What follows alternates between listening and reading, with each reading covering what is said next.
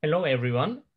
We are a group of researchers who will talk about information sharing with minority Dravidian languages, a case of COVID-19 mythbusters. The presenters will be Sreekumar from Dravidian University, Seunghun Lee from International Christian University and IIT Guwahati, and MS Paras Kumar from Dravidian University. Other people in this presentation who work with the presentation together is Daehan Won from Studio Seacraft, Elena Krulidorova from Central Connecticut State University, and Liliana Sanchez from University of Illinois at Chicago. So when the COVID-19 happened, the pandemic created a situation where information sharing with minority speakers became very urgent. The World Health Organization, recognizing the rapid spread of misinformation through social medias in all the corner of the world, started creating a website named Mythbusters, devoted specifically to information that may be misleading to the public. And they shared the correct information through that. Originally, this information was only available in the 6 official languages of the United Nations, which meant that minority language communities would not receive timely information that was important to them. The 6 official languages are English, French, Spanish, Russian, Chinese, and Arabic. So here are some examples of the Mythbusters.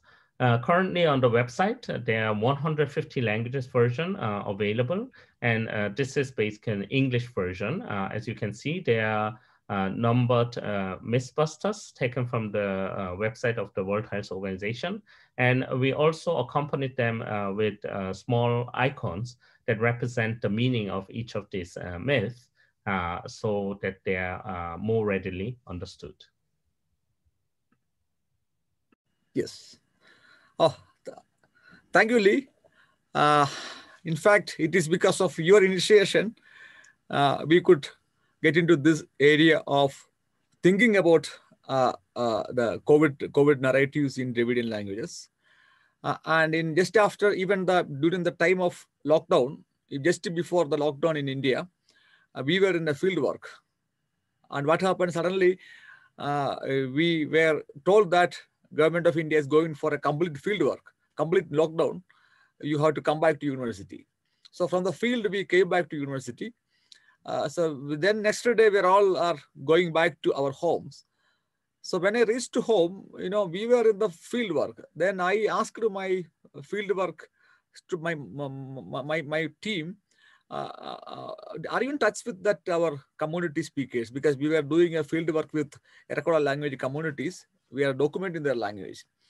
So what happened, my team, especially Mr. Bharat and Raja, they are talking to the community and see what we found is that we want to know that what community is doing, because we are all at home.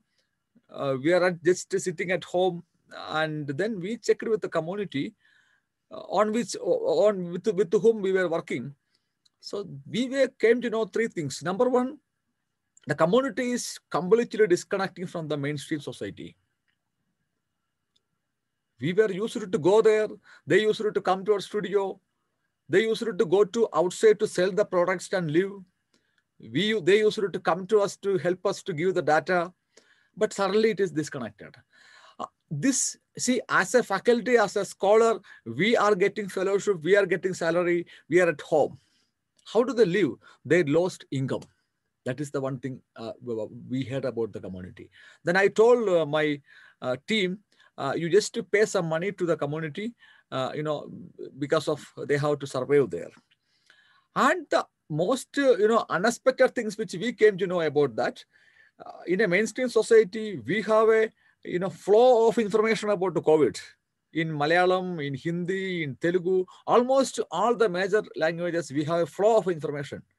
But when we talk to the community, they are not getting any information about COVID in their language. That was something very, shocking for us.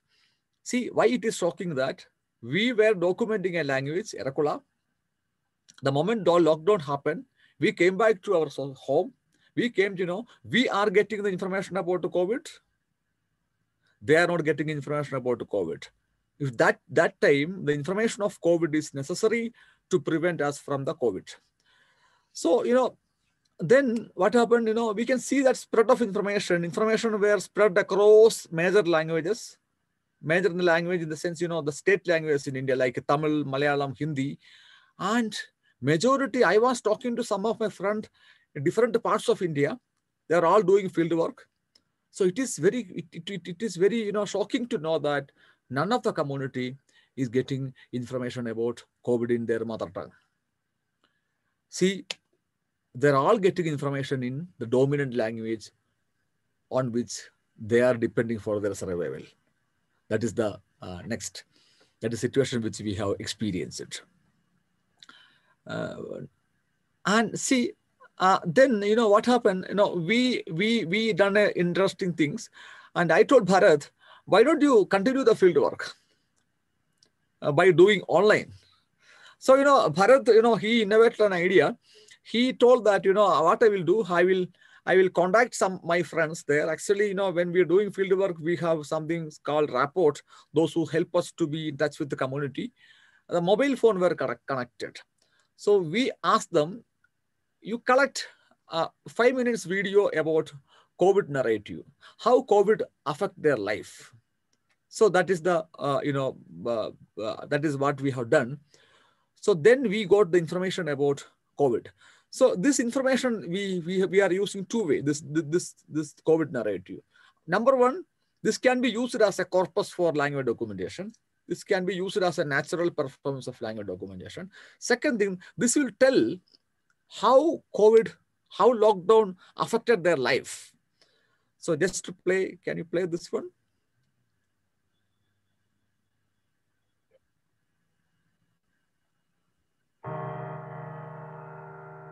Seunghun, by Seunghun. நம்ம நாட்டு பேரு வை வெங்கடேஷ். నాకు అంజాల్ మక్కలు 2 ఆంకేసినాయా 3 ఆలు పెంగేసినాయా. ನಂಗೆ ಹೋಗಿದ್ಕೊಂಡು ಪಲ್ಲೆల ಮೇಲೆ ಹೋಗಾರು. ಪಲ್ಲೆల ಮೇಲೆ ಹೋನಾಕ lockdown ಬುದಿದ್ದು corona ಒಂದಿದ್ದು ಟಿವಿಲ್ ಕೋರು phone cell phone ಕೋರು ಪಾತಿರು. Corona ಒಂದಿದ್ದು ಊರೂರ್ಗೂ ತಿರುಗೋಗ್ಬಿಡ್ದುನಿಗೆ 2 ಮಾದ ಒಂದೇ ಊರ್ಗೋರು ಹೆಚ್ಚಿಟ್ಟಿದ್ದು ನಂಗ್ಲ. అసలుకు పొరకలు ఇచ్చుకుతులా నా వ్యాపారం చెందుతూ ఇలా ఎంత వ్యాపారం చెందుతూ ఇలా తిప్పాలనికే అసలుకి ఎత్తడు బుద్ధిరోనికే అసలు అక్కడ బుద్ధిరో కరోనా కోరు వేరే ఊరుకోనికే తింగిలా నాలాలు ఆంకేసిన్నాయి వాళ్ళు పెంగేసి సింకేరు అది ఇబ్బందులు నాయలకు చాలా ఇబ్బందులు కలిగేది చాలా బీద అయ్యానంగా ఎత్తేది గుడికే తింగిది ఇళ్ళ గుంటికి ఇళ్ళ వైరస్ ఉన్నప్పటి నుంచి చాలా కష్టంగా ఉండేది 45 జాటకాలతో నాన్న ఎత్తన తిప్పుల మీద కూడా ఇదే నరకం మీద నాకు బాధ భగవంతుడికి పుట్టేది వ్యాపారం వ్యాపారం మాట రోజు 100 ರೂಪಾಯಿ ವ್ಯಾಪಾರ ಜರುಗನ ಗೆದ್ದು ಊಟ ಅನ್ನ ಮಾರೇಜೆ ಒಂದು ಮಾರೇಜೆ ಮೊದಲು ಒತ್ತಿದೆ ನನ್ನ ಅನ್ನೋದು ವರೆ ಕಸೆ ಬಿಸಿ ಮೊದಲು ಏನೋದು ಕಷ್ಟ నాకు పుచ్చగట్రాయి చాలా బాధలు కోరారు కరోనా వైరస్ ఉంది చాలా ఇబ్బందులు కోరు తిండిలో కట్టలు బట్టల నరకం పుగోరు కేవలం డబ్బు గురించి చదువుల సంజల్ల అది ಬೇರೆ ಬೇರೆ ದಾಂಡ್ಲೆ ಹೋಗಿದ್ದು ನಂಗೆ ಬೈಯಾಟ ಇವಾಗ ನಾ ಪ್ರಾಬ್ಲಮ್ ನಂಗೆ ಎಂತ ಸೇರು ನಂಗೆ ಭಾಷೆ ನಂಗೆ ಕೀದು ನಂಗೆ ಏತಾದ ದೋಚ್ಕೊಂಡು ತಿಂಗಾಡ್ಲ కష్టపడు శ్రమ తోడిచి సంపాదించుకుని తింగేరు నాకు తాను నాకు కూడా కలిసి చాలా కష్టమయ్యేది నాకు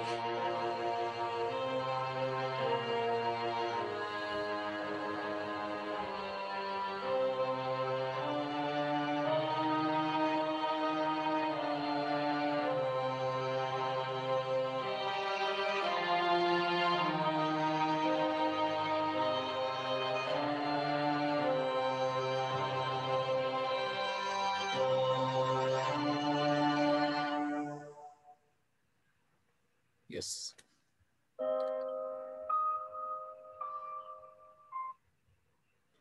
See, this is the way the COVID affected their life. You can see that all this video, people are making something. This material should be sold to the mainstream society. Then only they will get the money to survive. This is the way COVID affected their life. So we have around 65 video like this. And which we can use for documentation and to document how the COVID affect their life. Next slide, please. See, the situation of India, there is a linguistic hierarchy in India. So we have major languages and state languages, huge population state languages. And this is something called scheduled languages like Malayalam, Tamil, Telugu, Kannada, Hindi. These are the mainstream languages where we have a very good literary traditions, all the news, medias, public sphere, everything. Then we have around 99 non-scheduled languages, which is not included in the fifth schedule.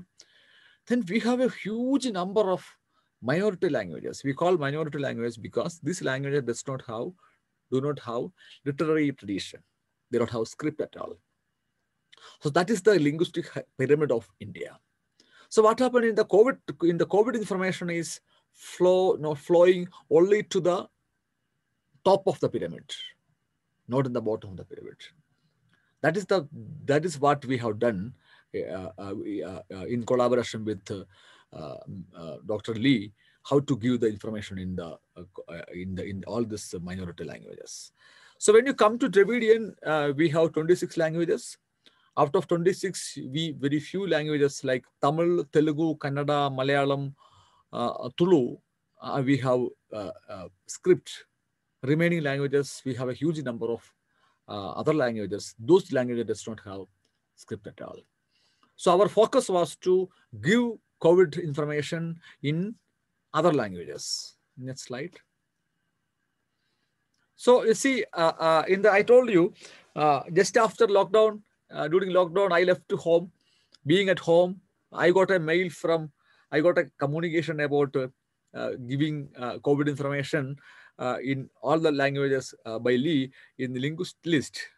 So I sent a mail to him, and I just sent a mail to him, expecting a mail from response from tomorrow. But just within an hour, I got a mail that we were connected. At that time, I did not know where he's sitting. We were connected. So I was translating that COVID myth cluster developed by WHO in Malayalam. Then I contacted some of my friends who are in Andhra Pradesh, who are in Kerala.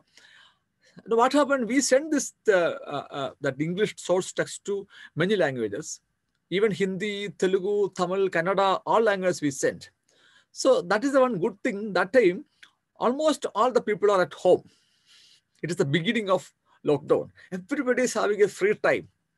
Within 2-3 days, we got around few number of translations, which we are sending to send within a day. He will make it as compose it as a text and image, sending back to us, uploading it.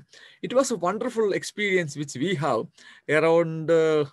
I think around 1.5 months we've been providing information on this COVID myth blusters in Indian languages, especially from Kerala, University of Kerala, Dr. Prema, and here my colleagues, Dr. Keshav Murthy, and Benares from the northern area, Benares, Dr. Praveen. We were all collaborating this one. I think almost around 23 languages in India we could cover within a year, within a 1 month. See, if you are doing, see that whenever there is a necessity, everybody came forward. I'm very thankful to Dr. Sen, Dr. Lee, who is initiating. I think he's also having a good team. My team, I don't have a team. We made a network of people who made this wonder. That is you can see the website, that much language which we have provided. Next slide. And this is the outcome. So we translated into Dravidian, we have translated into 15 languages. And, we have sent to even in Kerala, we made this printout to send to some of the communities also. See, you may ask a question, majority of the languages do not have script. How do you use? See, almost all the tribal communities in India, I don't want to say tribal communities, and minority language communities, they're all bilinguals. So they are literate, they're educated in the mainstream languages. For example, in Kerala, almost all the minority language speakers can read and write Malayalam. So we used the Malayalam script. We used the dominant script to make it print. And even some of the languages we made audio also. So Malayalam, Telugu, Tamil, Koya, Kolami, Paniya, Kannada, Tulu, Irula, Kuruba, Adiya, Muduga, Mutuva, almost a good number of languages we have given the translation. And Tamil, I told you, some of the communities in the Tamil Nadu and Kerala border, some of the people they're literate in Tamil, some of the community literate in Malayalam. So we have provided translations or transliteration of the same translation to two scripts also. And in addition, some of the languages we have given audio and video also we have given. And see, all this activity is done by volunteers. We didn't spend any money. I think Kerala only some amount has been paid to some of the speakers. See, in our case, we have done this all translations because of voluntary work. And the community speakers come out. See, community speakers come out. They want to communicate. They want to tell about COVID in their languages. They come out. They contribute to the translations. That is the way we made this small wonder in the lockdown time. Next slide, sir. This is the outcome. See, Malayalam, Tamil, Telugu, Kannada. So these are the major languages. And you can see that in the, next slide, sir, please. See, you can see Koya, Kolami, Paniya, Irula, Kuruba, these languages do not have script. But we used the a script of Malayalam, Tamil, Kannada for these languages. So therefore, at the same time, we given the audio, we given the script. By audio, they can listen and they can take printout. This is the way we made this challenging job in the lockdown time to providing information on COVID in Dravidian languages. Next slide. See, this is, I told you, this was something like a participatory community activity which we have done. And you can see that, that unique website which Dr. Sen is maintaining, it is having 927 times visit is there. And that we have a different mode of providing informations as in the video, audio, image file, text file. So at any mode, see, in some of the in India, some of the area you may not have a connectivity, but that area we can have a connectivity in the WhatsApp. Sometimes we may have a connectivity website. So wherever the forms. So I think the world should notice this activity which we have done in a short period of time, making the community to participate, translate in their languages, making the community to share the information in their languages. So it was something like a totally an innovative way we have done a linguistic activism during this lockdown time. So after working with Sri and also Baras and multiple linguists, the wonderful linguists in India on Dravidian language, we realized what is next, or what are the next steps that we can take, in particular for the non-literary languages that do not have writing system.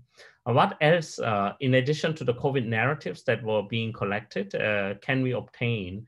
What else can we obtain in order to help these communities, or work together with the communities actually in the future? So we looked into this health questionnaire that was developed by Liliana Sanchez and Elena Kolitobrova in Peru. Actually, this questionnaire was developed for the Shipibo and Quechua people. However, the questionnaire itself was supposed to be universal for all indigenous communities. And when the questionnaire was developed, in fact, the team included a doctor who was specialized in infectious diseases.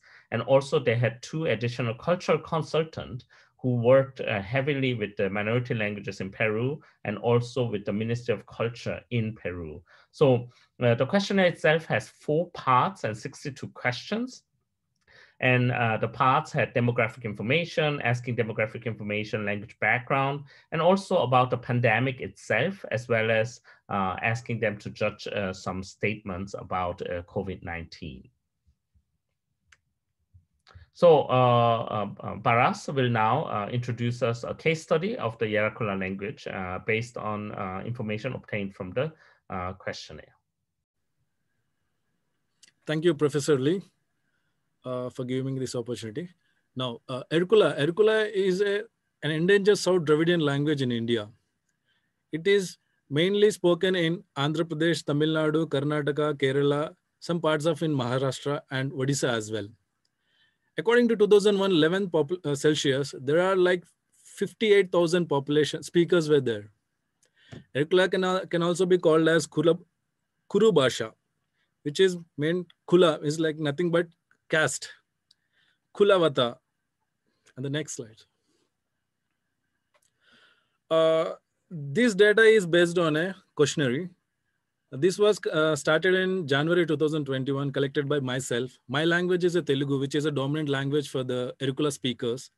I have collected this data, this survey from 4 people in the Andhra Pradesh district, so Andhra Pradesh state, in the part of Chittoor district. Yeah. So next slide. So this is the data what I collected from the people. First of all, the age. I have collected from the 4 speakers.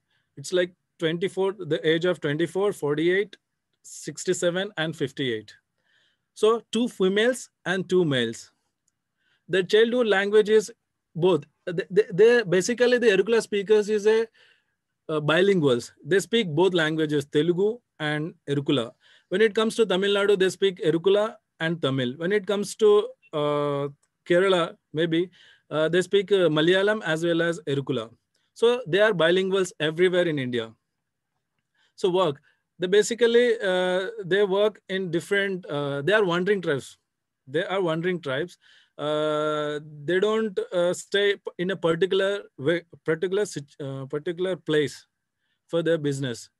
They usually travel from one place to another place. So we call them wandering tribes. So next slide. So when I asked about COVID, they were telling their own narratives in their language. They were saying like, what do you mean by what is the meaning of coronavirus? They were like, coronavirus. Some people told it's a virus, which come from the people. So everyone knows that it is a virus, and they know this virus.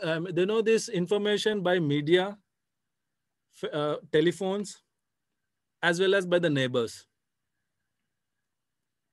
So next, yeah. This information get from the people, those who are staying from the neighbors. No, within the community people also, they were getting this information, but they were not that familiar about this information because they are not staying in one place. They are all wandering tribes. So when I asked them, what is the symptoms that you get when you get COVID? Then they said like fever, cold, body pains, cough, and all. So they were saying all these things. So when I asked them like, at what age people do the corona will affect it? Then they said like some people says that like the old people, they may get coronavirus, and some other people says like no idea, like it may get it any age. It may get in any age of the at any age. The next thing is like how do people get sick with coronavirus? Then they started saying that the washing hands without maintaining social distance, and some others says like those who got affected more with cold, cough, fever. Like when these are the symptoms of corona. So based on this things, they used to maintain some social distance and all. So next slide.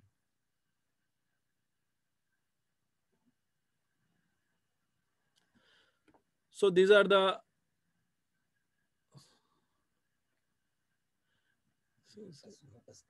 so this is like myths of coronavirus. Yeah. So these are the questionnaires.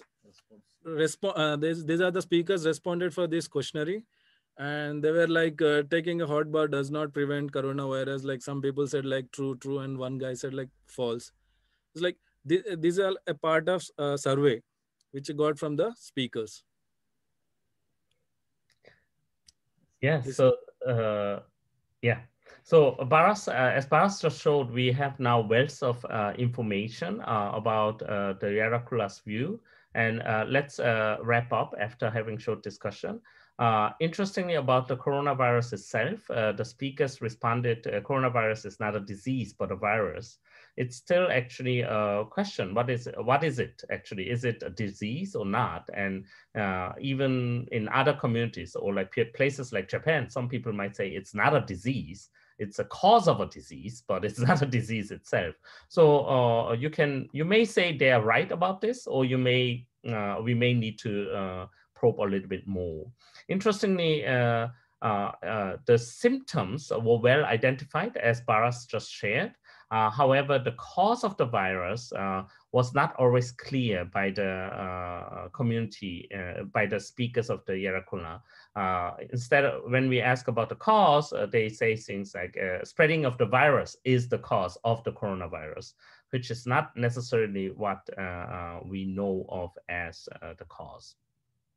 Interestingly, the source of information happened to be media and neighbors, which probably reflecting their nature of the wandering tribe. The choices also included, as in the last bullet point, clinic or community leaders, but interestingly, none of the respondent, we had only 4 of them, nobody responded that they would actually seek information from clinic or community leaders per se.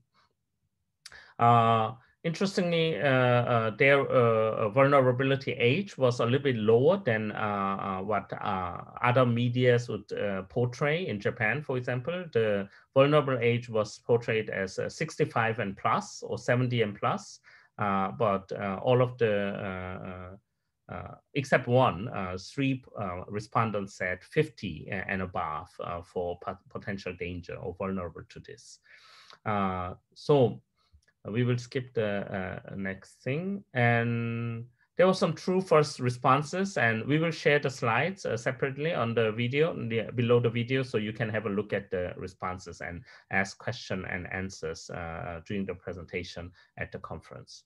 So in this talk, we first presented a short project, or like another short project, about COVID-19 Mythbusters that we translated into multiple Dravidian languages as a collaborative work between Dravidian University, University of Kerala, and also some other colleagues in India, as well as with Japan and Korea, where the designer comes from, and from Korea. And we reported that now some of the information, at least that was not available in minority languages, are available in several formats. And we also introduced what Bharath collected as COVID-19 narratives, and we saw a little video. And then we had a pilot study of the health questionnaire, where we realized the Yaracula community as a wandering tribe or wandering community members, they know what the coronavirus is, and they're familiar with the symptoms, but not necessarily not necessarily about the cause of the coronavirus, which probably needs to be filled as we go forward with this information. And also, interestingly, their strong reliance on media and neighbors or family members suggest that we really need to get the information, correct information, out in the media, in addition to, of course, clinics and local leaders. But for the Yaracula community members in particular, having the correct information within the community by other people and through the media seemed to be a really important step to fight this pandemic. So these are some references. We thank all these other people and the grant that funded some of the earlier activities. Thank you.